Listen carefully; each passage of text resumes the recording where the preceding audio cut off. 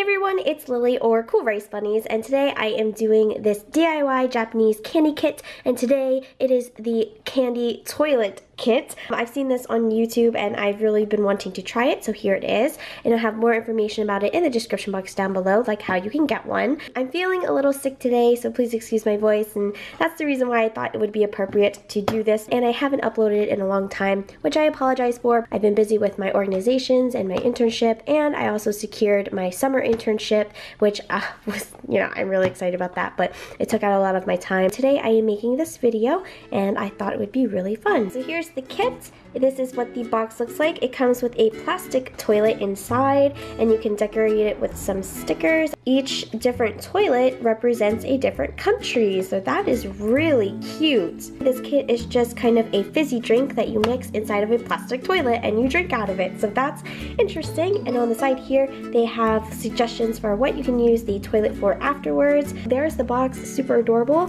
and now I am just going to take my scissors and open it.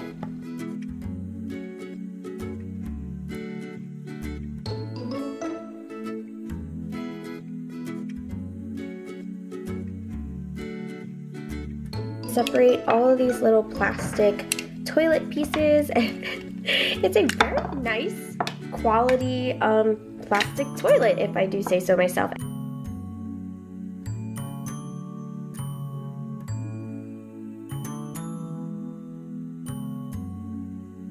This is really cute. The lid goes up and down, and this little cap comes off. So the next step is to actually take one of these flavor packets and put it in the toilet. This blue one is probably soda flavor or ramune. This green one here looks like melon flavor, and then this pink one here looks like ichigo or strawberry flavor, and I think I'm going to try the melon flavor first.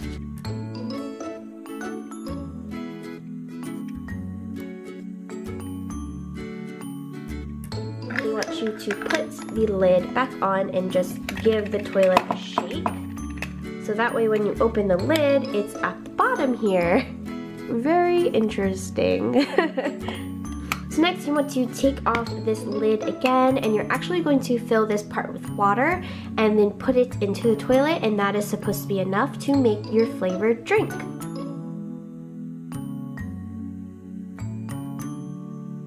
And then we open it. I don't think that was in water.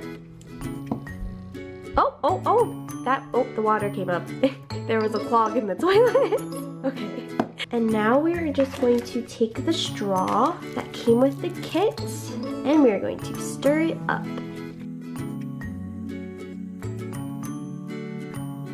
Alright, so I've mixed this up pretty well, and I guess all there's left to do now is try it. It was very sweet, very kind of tart and sour. That was definitely interesting. I think I'm going to try one more flavor, and then we are going to decorate the toilet.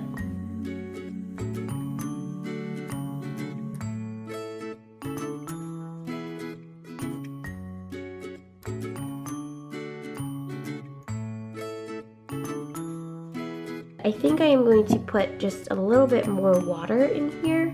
This is it. It's super foamy, and we're just going to give it another try here. In conclusion, these don't really taste the best. It's kind of fizzy. I don't know if I mentioned that with the melon flavor, but it is a little fizzy, very bubbly, super artificial tasting. There are some Japanese candy kits out there that I've had before, and they do not taste great. But this is not as terrible as the other ones, but it's also just not delicious in a way that I would buy it primarily for the candy. This is definitely something that you would just buy for the novelty or for the plastic toilet itself. And we are going to decorate it with the stickers that it came with.